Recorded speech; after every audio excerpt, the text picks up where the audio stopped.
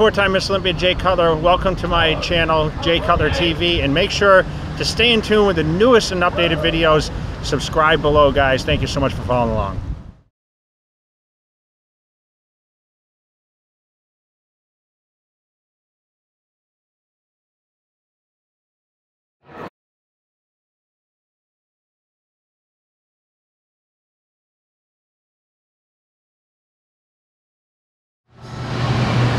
Guys, welcome to another Rebuilt by Bros live from the Mecca.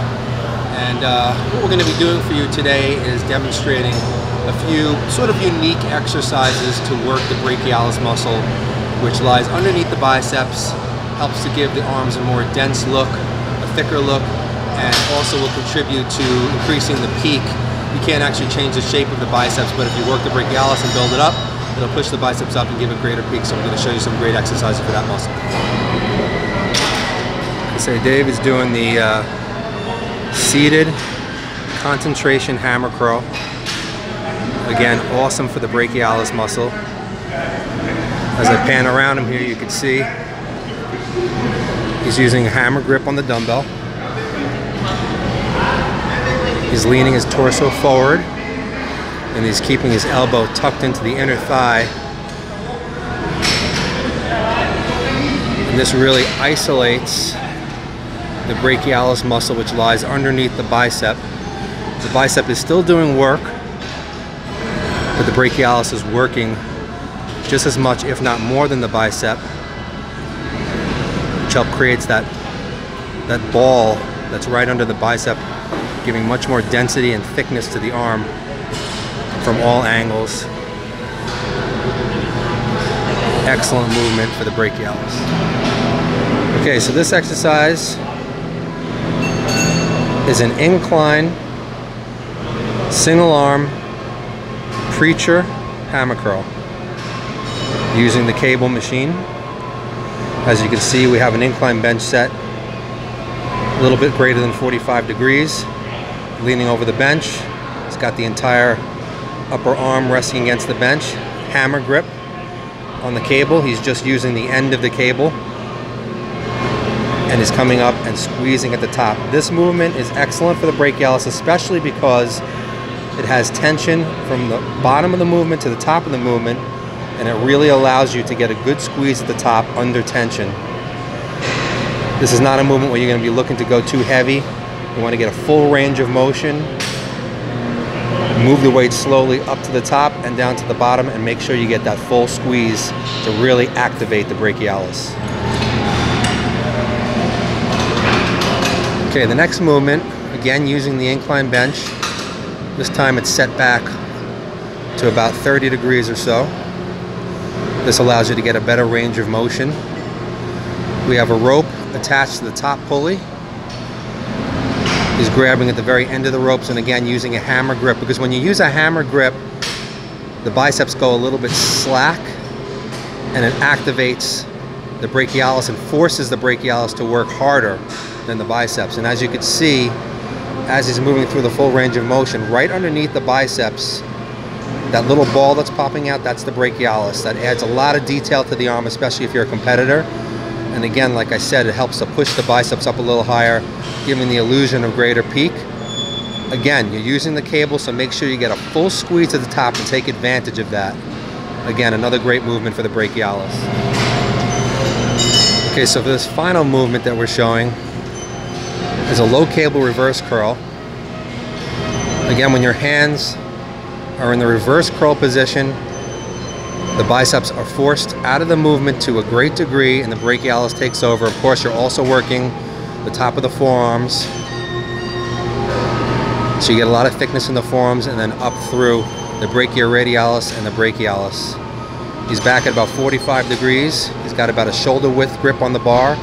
As you can see, very, very important, his thumbs are on the same side of the bar as the rest of his fingers, which helps to get a better contraction of the brachialis, helps to keep the biceps out of the movement a little bit more, and makes it a stricter, tougher movement. Not going too heavy, full range of motion, good squeeze at the top. Another great movement to help peak the biceps. Okay, Big E, it's the Ask More Monday part of the show. So you have a good question this week? Yeah, I got an interesting question about deadlifting, and I was asked if you're going to do deadlifts as your first exercise in the workout, what would be, an intelligent warm-up to get ready for deadlifts, obviously, so you don't get injured. And it's a good question because obviously deadlifts is a movement that involves a lot of muscle groups, and it's very easy to pull one of them, especially the lower back, the hamstrings, the glutes, the hips. So if you're going to do deadlifts first, the first thing I would suggest would be to get a general systemic warm-up going, like something like just to get the body temperature up and get warmed up with something like riding the bike or walking on the treadmill for 5 to 10 minutes, just to get your core temperature up, just get the muscles a little bit warm, just get your mind ready for the deadlifts ahead. After that, I would definitely loosen up the lower back with doing maybe just some side bends. No weight involved, just back and forth, maybe 20 to 25 reps per side. And then also do some torso rotations, so the rotational muscles in the lower back and hips and everything are also nice and warm. You may also want to do a little bit of stretching, especially in the hamstrings, touching the toes, and those types of things, especially if you have very, very tight hamstrings, which a lot of guys do. And then after you've done that, you should be ready to go into your sets.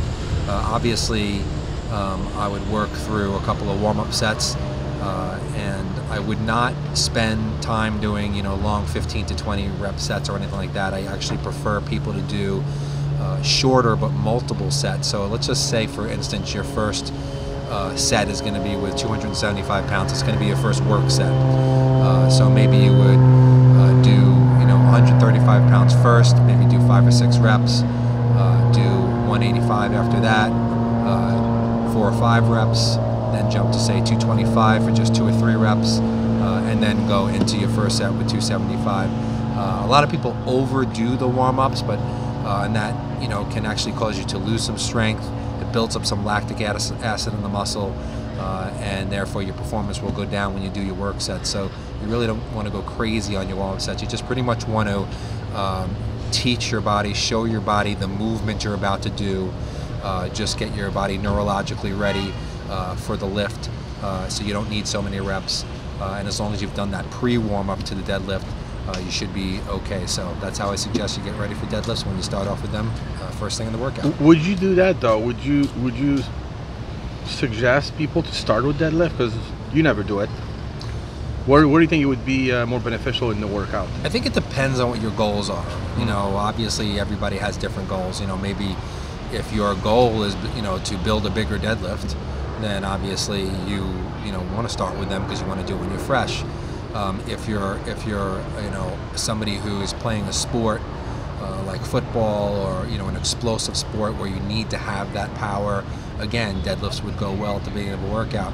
I think for bodybuilders who are primarily interested in development of the back muscles and using the deadlift as a hypertrophy movement and not really so much as a power movement or a strength movement, it might be better to put them later in the workout.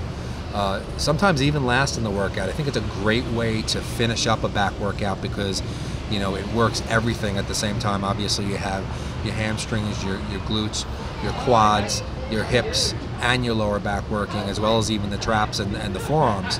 So it's a great way to finish a workout, and again, you won't have to go as heavy as you would in the beginning of a workout because you'll be pretty exhausted by that time.